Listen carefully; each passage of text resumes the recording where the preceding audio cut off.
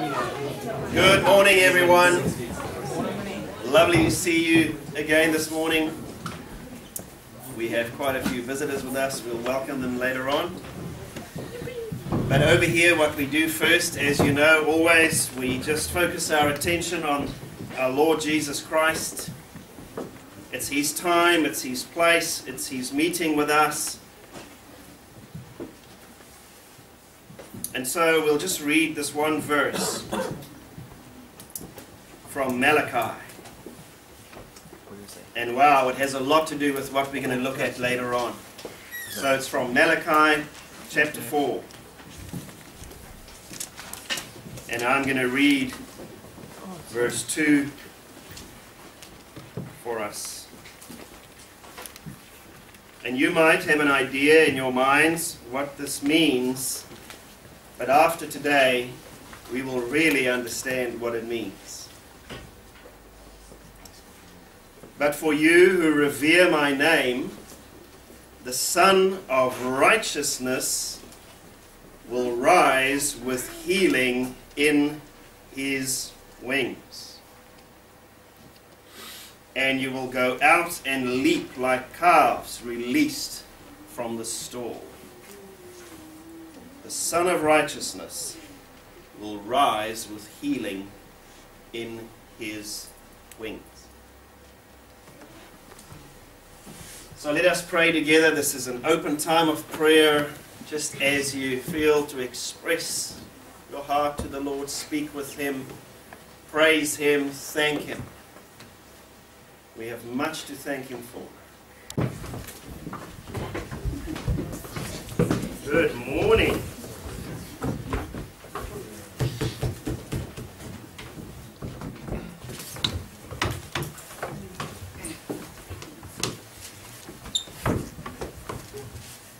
How are you all this morning? Hey? We have a friend there. Hey, so I was wondering, what are we looking forward to happening? What are we looking forward to commemorating really this week? What time is it? Easter. What is it that we think of over Easter time? Yes, Beth?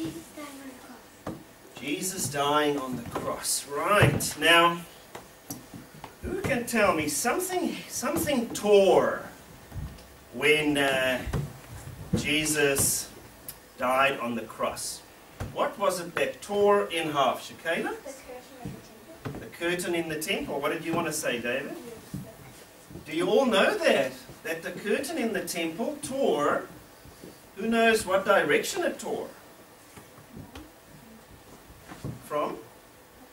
From top to bottom. That's right, from top to bottom. Isn't it interesting that it also said about Jesus' robe, or his tunic, it said it was woven in one piece from top to bottom. That's right. So we have this tearing of the curtain in the temple, but what did it mean? What did it mean? Suddenly the temple curtain was torn. What did it mean, Toby? What do you think?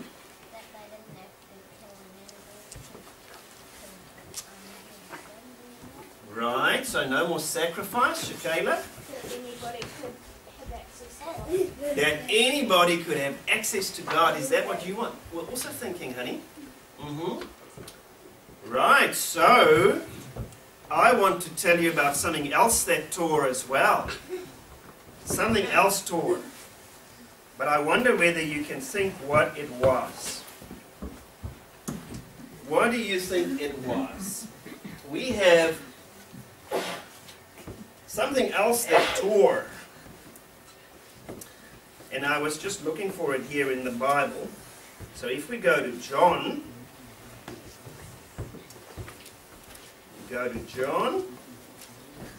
and we read there about something else that tore.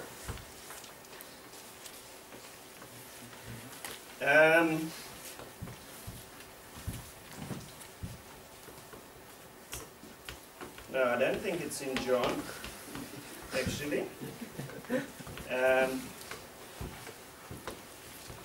We'll have to look maybe in Mark. just lost it. So who knows, of the adults maybe, someone might know what we're talking about.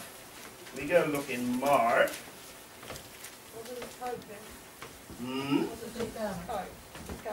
The high priest. No, Jesus is garment. No. The high priest. So we've got to go and have a look at.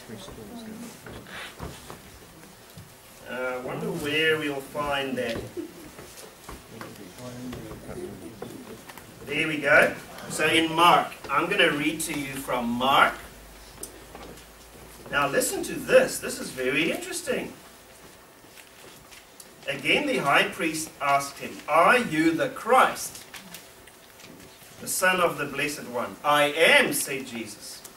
"And you will see the Son of Man sitting at the right hand of the Mighty One and coming on the clouds of heaven." The high priest tore his clothes. The high priest tore his clothes and said, "Why do we need any more witnesses? You have heard his blasphemy." Oh wow!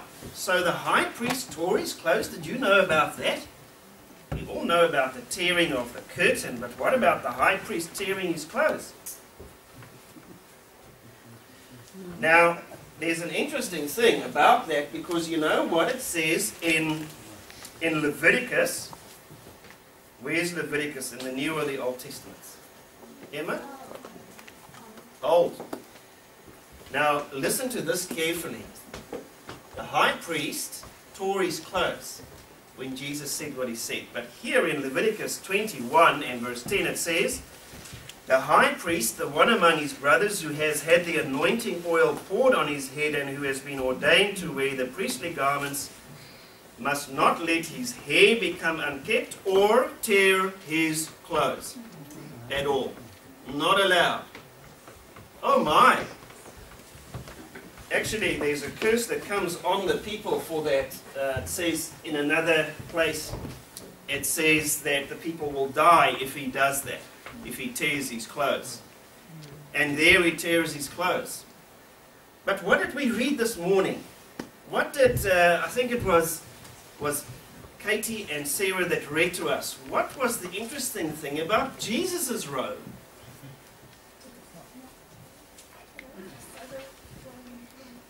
Yes, it was woven in one piece, and the soldiers said, "Let us not tear it." So what sense do you make of that? The curtain tore, and that meant, yes, we can go to God. What does it mean that this high priest has now torn his clothes? But Jesus is not torn. What do you think that means? It's a bit difficult, eh? So the high priest is now not the high priest anymore, because there wasn't actually one after him again, which was quite interesting. He tore his robes, but what does it say about Jesus' robe, and what does that tell you, David? He's the high priest. Yes, he's the actual high priest. Isn't that amazing? So which two things tore when Jesus died on the cross? The curtain and the high priest's clothes. Have you ever known that? Have you ever thought about that? So not only can we go to God directly and no problem, but Jesus is actually the real high priest, because his robe was not torn. Amazing, eh? I think it's wonderful. Now we can go to God, and the Lord Jesus himself brings us. There is no longer a priest needed. That's why I have to bring you to the Lord Jesus. That's all. That's my job. And that's all. So who's going to pray for us? David is going to pray for us. Thanks, young man.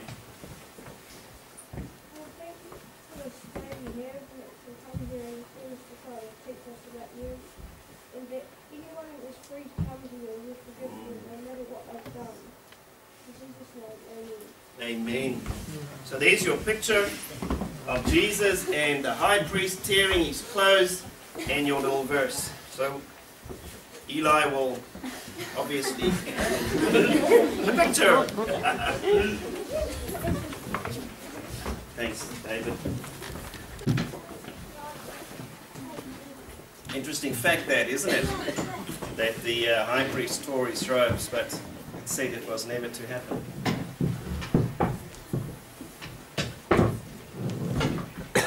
And Jesus' robe remains intact. Now this morning I wanted us to go and look at a few things. And let's start with Malachi, where I read to us for a start. Read to us there in Malachi 4, verse 2.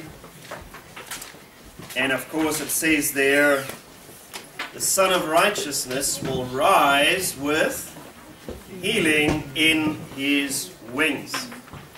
Healing in his wings. Now I have often thought, and I'm sure you have also often thought, of the robe of righteousness. And of course we read about that in Isaiah 61, and maybe you just want to go there with me. Let's just go read what it says there about this robe of righteousness. And we read in Isaiah 61 and from verse 10. I delight greatly in the Lord, my soul rejoices in my God, for he has clothed me with garments of salvation and arrayed me in a robe of righteousness. Wonderful. Garments of salvation and a robe of righteousness. As a bridegroom adorns his head like a priest, and as a bride adorns herself with jewels. That's marvelous. The robe of righteousness. And of course, we also read about this robe of righteousness in Revelation. And let's go there. We go read in Revelation about this clothing. And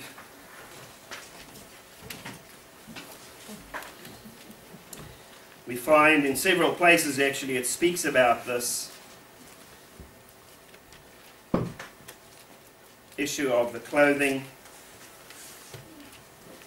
Was it in 20 or was it in 21 that I saw a reference there?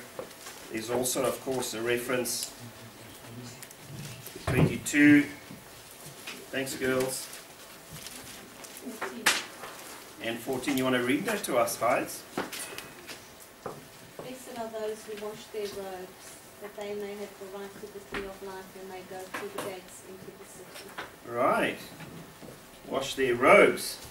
Then, of course, here we have earlier, and this is in 7 verse 9, and further. After this I looked, and there before me was a great multitude that no one could number, from every nation, tribe, people, language, standing before the throne and in front of the Lamb. They were wearing white robes and were holding palm branches in their hands, and so on and so forth. All right, so let me ask you about this robe of righteousness. What has been your idea? What is your idea that you have about it? Is it something that I can see? Is it something you have that you're going to get later on? Give me some pointers. Is it something we have now? Say if we read Isaiah there, you have arrayed me garments of salvation, robe of righteousness. Or is it something that we think, oh, we'll get one of those in the end? How do you see that? We have it now. Elizabeth says we have it now. Let me see, Elizabeth. I'm wearing it. Who else says we have it now? The robe of righteousness. Okay, so I would agree with that, but don't you think that sometimes we sort of feel, well, it's more of a theoretical robe because actually, you know, underneath there is all sorts of gooey stuff, but it covers all of that, and, you know, it's my robe of righteousness. Isn't that maybe in the back of your mind how you think about it?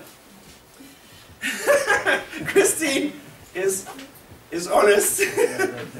And I wonder whether in some of us there is that idea, thank you, oh Lord, thank you for this wonderful robe of righteousness. It's not quite visible at the moment, but of course, you know, and so on.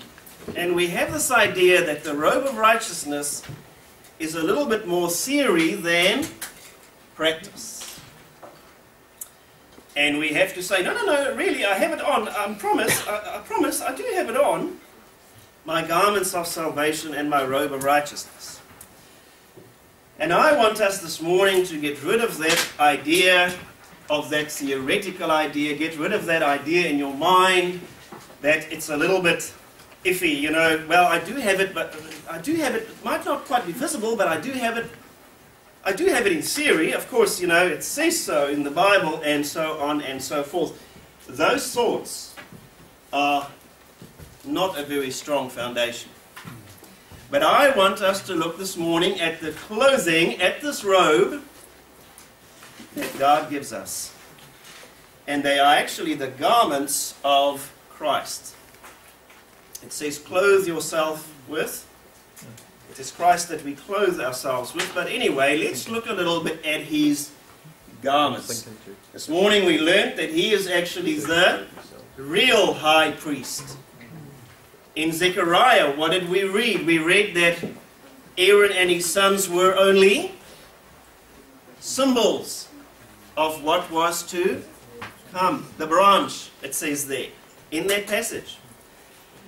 All right, and of course we find that even with Aaron, with Joshua there in Zechariah, he gives him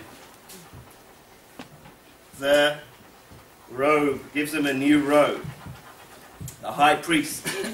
But he says, no, you're just a symbol of what is to come. So our high priest is Christ.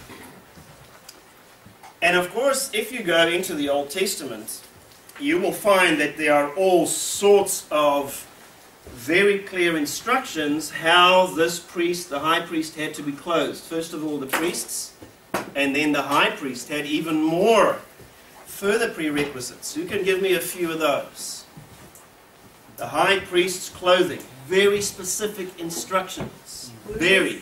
The bloomers that he had to wear. The? Bloomers. That's right. That's right. Against the skin. The ephod. The ephod, that's right. Specific blue. And then there was that other tunic with the tassels on. And then there was the breastplate. And then there was this thing that was on his head. But anyway, very specific instructions.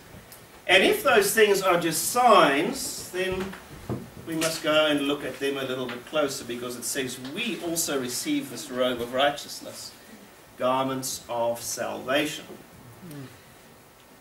And especially one thing I want to change your minds about this morning, or Scripture will. I don't have to do it. Now let's go look, first of all then, at this amazing undergarment that Jesus had. And of course we find that there in John 19. It was really quite peculiar. It was woven in one piece from top to bottom. It was not stitched together. It was woven in one single piece from top to bottom. And of course it actually has specific mention, doesn't it, here with these soldiers. They took the rest of his clothes, dividing it into 4 shares, one for each of them, with the undergarment remaining, the undergarment. In fact, in Hebrew thought, if you only had your undergarment on like this, you were seen to be naked. You were seen to be naked. That is why when it speaks about the old prophets, there was one who had to go naked. Actually, don't worry, he had a little undergarment on there. Because if you only have your undergarment on, you are seen to be naked. So this undergarment was seamless, woven in one piece from the top to the bottom. All right, let's start there. So in our clothing, where does our clothing tend to tear? Yes, actually there's an English saying, isn't there? You're coming apart at the seams. Now, in Christianity, we also say that, oh, no, I'm coming apart at the seams this week. You mustn't come visit me, Werner. Next week is better. This week I'm coming apart at the seams. Then I say, oh, then I want to visit you this week. Coming apart at the seams, and you're quite right. Seams stitched together. So here's the first clue for you about this garment. Because believe you me, we also get, he clothes us properly. Actually in Isaiah it does use the plural, garments of salvation and the robe of righteousness. Also with Joshua there in Zechariah, it's in the plural. So we see, all right, the Lord wants to clothe us properly. So there's an undergarment for you, Daniel. A little bit more weaving needs to take place for Daniel. But it is woven. It has not got a single seam in it. And this is very important as we move towards Sunday, or towards Friday anyway. This issue, we're going to read again about this at one of the stations, where he says they divided my garments among them and so forth. But this garment was seamless. How often have I not seen people's Christianity a little bit sort of stitched together? Oh, I've got this, a piece, and then I've got that piece, and I'll stitch them together over there, and this one, it looks more like a patchwork than a garment that is woven in one piece from top to bottom. It looks a little bit like a patchwork. Okay? All right? So, what I want you to do is think of this. It's the opposite to a woven garment. Is a garment that is actually stitched together. This piece, then there's that piece, then there's that piece. I'm looking at Erica's shirt. It's got a lot of stitching all over. It's got a lot of seams. But that's right. It's at the seams where we come apart. So Jesus' garment, woven in one piece, not a single seam. So our undergarment that we have to receive cannot be stitched together. It has to be woven in one piece from top to bottom. It reminds us of that message we looked at not long ago from Genesis 15, wasn't it? Where it says, and Abraham believed God, and he, well, it's translated credited, it's translated imputed, but the Hebrew word kashab, that is in the background there, which is translated as imputed or credited, is the word to weave, to plait, to interpenetrate. So actually in the Hebrew language it says, and Abraham believed God, and God wove righteousness into Abraham. Ooh, sounds very similar, doesn't it? This undergarment, close to the skin, was woven in one piece. No stitching. No stitching. So, I want to show you an amazing reference in Isaiah to this undergarment of Christ. Let's go to Isaiah chapter 11. Isaiah 11 and verse 5. Who's going to read that for us? You can read it for us, Ross. How about that? 11 and verse 5. Yeah. This is the King James. And righteousness shall be the girdle of his loins, and faithfulness the girdle of his reins. How far do you want me to go? That's it. Oh, that's it? That's verse 5, isn't it? Yeah. Yeah, so whose Bible has undergarment? Oh, there we go. There's one. Yes, that's actually what it says in the original. His undergarment was righteousness. But it repeats the same word again. So what are the two things that we read there in Isaiah 11:5? Righteousness and Faithfulness. That's the original Hebrew of Isaiah 11:5. It says, righteousness, his undergarment. Faithfulness, his undergarment. Oh, wow. So what we start to see is that there is something very significant about the clothing. Very significant about the clothing. It is not just to clothe you. Neither is it to cover you, because that's what we also have in our minds about the robe of righteousness.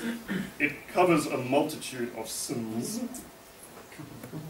As long as I have my robe of righteousness on, there we go, I look better.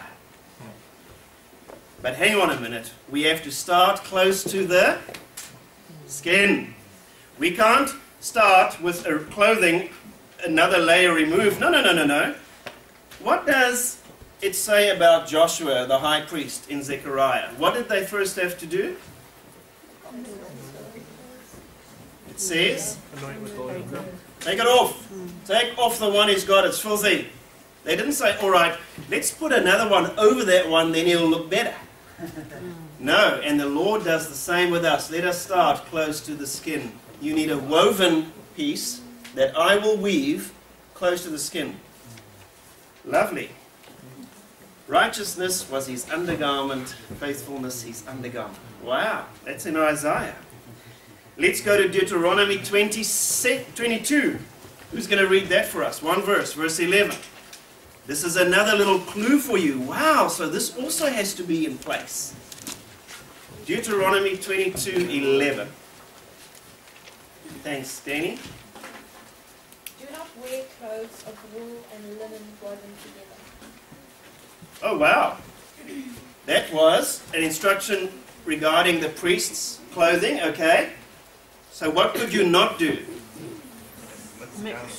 Mix elements, yeah. No, you can't even mix the wool and the linen. It has to be absolutely pure linen.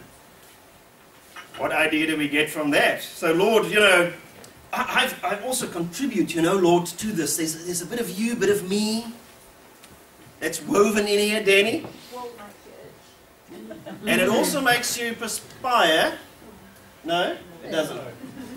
But they weren't allowed to perspire either. So it had to be just linen. So wool makes you itch. So you have had some itchy priests.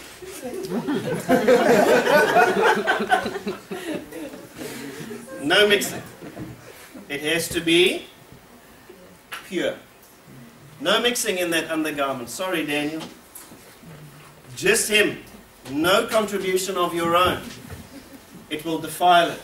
No, sorry, it's a mixture. It is no good. Unacceptable. Wow. Right. Now, let's get to the interesting part here. So there we have this undergarment. Wow, close to the skin. These are the garments of salvation. He clothes us with, so it's woven. And his righteousness is woven into the very undergarment that we wear. Starts close to the skin. Now let us go and read. We're just going to refer to the passage we read in Luke chapter 8. Let's go there. And of course, we know the story well. It is this woman who has had this problem. And of course, she's there and she touches Jesus as we read. But there is a little key that you need to take note of. And I hope most Bibles will have this. So, as Jesus was on his way, I'm reading from Luke 8 from verse 42. As Jesus was on his way, the crowds almost crushed him, and a woman was there who had been subject to bleeding for 12 years. But no one could heal her. And of course, I think Mark, or whoever read that, it said that she had consulted this and that and paid lots of money and so on and so forth, couldn't be healed. She came up behind him and touched the, what does it say? Edge. Whose Bible does not have edge? Hem. Border, hem, fringe. Lovely, lovely. Now, this is the amazing thing about this robe of righteousness that goes under the underwear of righteousness and faithfulness, which is woven. The Lord wants to clothe us properly, remember? Start with that undergarment. Now what comes on top of that? Now the key is this. It says there, she touched the fringe, edge, hem of his cloak. Now the word there is kanaf in the Hebrew, K-A-N-A-P-H. And let's go and look at Numbers 15 to get an idea of what this was. Because there's another reference to it. Numbers 15 and 37 to 41. And I might just read that for us, just to save a bit of time. So, the Lord said to Moses, "Speak to the Israelites and say to them, throughout the generations to come, you are to make tassels on the corners of your garments, with a blue cord on each tassel. You will have these tassels to look at, so you will remember all the commands of the Lord, that you may obey them and not prostitute yourselves by going after the lusts of your own hearts and eyes. Then you will remember to obey my commands," and so on and so forth. So there it actually says tassels. All right.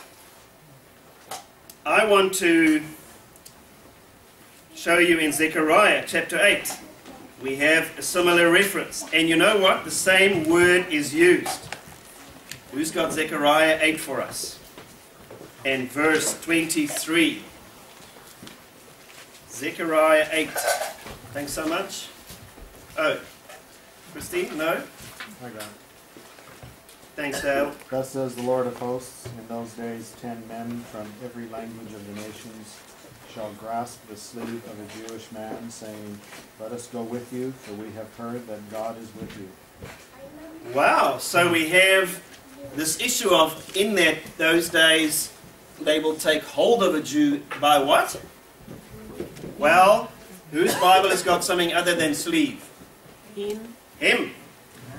Well, that word, you've got robe, that word is exactly the same word as the one we read there in Numbers. Kanaf means the edge, the fringe. That is what the word kanaf means, the fringe. But you know what? The word kanaf also means, when in reference to birds, it refers to their wingtips. But kanaf means the fringe. So here we have on the fringes of his robe, and of course there's a Greek word, which is, it's a word that was exactly translated for the purpose of kanaf. It's a Greek word that means exactly the same, the fringe. And it's that Greek word used here where the woman touches Jesus. She touches the fringe of his garment. Okay, kanaf means fringe.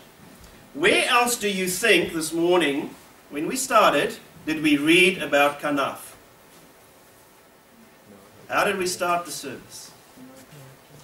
In Malachi. And what did it say? He rises with healing in his wings. Well, it's kanaf there. He rises with healing in the fringe of his garment. The same fringe that the woman touched. Look at this. It makes it even more interesting. Ruth chapter 3. Who's got Ruth chapter 3 for us?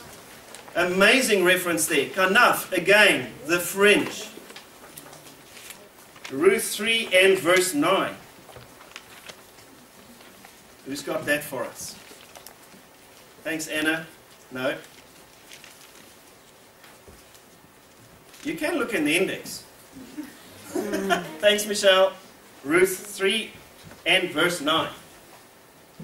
And he said, Who are you? So she answered, I am Ruth, your maidservant. Take your maidservant under your wing, for you are close. Ah, lovely. The word is kanaf. Take your maidservant under the fringe of your garment. So he puts the fringe of his garment over her as a, and he's because then she says, you are my kinsman redeemer. And so he puts the fringe of his cloak over her. Kanaf again. So hang on, in Malachi, far from, well, maybe I should ask you, what have you thought in the past it means when it says in Malachi he rises with healing in his wings? Like a bird or...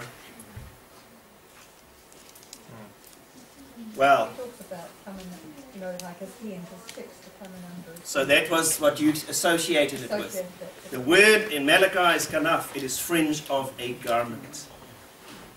So he rises with healing in the fringe of his garment. We have the proof before us in Luke, don't we? The woman touched the fringe of his garment and she was healed instantly. And there was power where? In the fringe of the garment. Power in the garment. It's amazing, the study, if you go and look into this. But the fact of the matter is that we need to understand that there is healing and there is cleansing in the robe of righteousness. That's what we need to understand. It is not a covering that is put over you to cover all. It's not a cover-all. Don't worry, because in the robe itself there is what? There is healing, there is power, there is working. You know what I mean? So this morning we're realizing, hang on a minute, this robe of righteousness is not only for justification, as we would want to see it always. Oh, I am justified, I have my robe of righteousness. What does it also do, Christine? It sanctifies. Wow! There's power in this robe, man! Power in the fringe. He rises with healing in his wings. We thought the robe of righteousness is like a coverall, a theoretical coverall that we have, and that's cool. It's great. I must just tell myself that over and over. No, don't worry. It has cleansing and healing properties even in the robe. Isn't that amazing? Doesn't that give you much more hope? I think it's beautiful. Anna? When you have like a baked on stain or something on the bench, when you instead of this cloth on it, it slowly breaks it down. Is that more like a Oh, wow. That's very interesting. I've never done that before. I don't make. So isn't that just beautiful? Not only is it a robe of righteousness which you now are arrayed in, that robe has cleansing and healing properties. It not only justifies, it does, but it also sanctifies. It's glorious. Now I want to take you somewhere, and this is so interesting. Let's go to Matthew 23, because this is typical. I want to read to you what the Pharisees did, but of course it was pointless. Matthew 23 and 5. Who's got that for us? That's our last reference. Matthew 23 and 5. Thanks, Gerard. Everything they do is done for men to see. They make their apparel The phylactery. tassels and the tassels on their garments long. They love the place of honour, the banquet, and the most important seats in the synagogue. They love to be greeted in the marketplace and to have men call them rabbi. Aha! So you know what? They like to make their kanaf very long. Yeah, long and broad. To what? What is the idea behind that? To look super holy. To look very holy. That's right. But the problem with their kanaf was that there was no There wasn't enough enough. No power. There was no? I said there wasn't enough. Not enough? Well, it's interesting. They make it long. Oh, look, I've got lots of this. Actually, you've got nothing. Right. Nothing. But isn't it interesting, the tie-up? They realize that they're kanaf. There's something in it. There's something about, oh, I've got a long one. Revelation, Oh, yeah? Revelation 3, Laodicea, increased for the good but needed nothing. That's right. Of course, we find this issue that it says there, you say, I have everything, I have need of nothing, but you do not realize that you are pitiful, poor, blind, and Wretched and naked. naked. Naked. Let me give you clothing.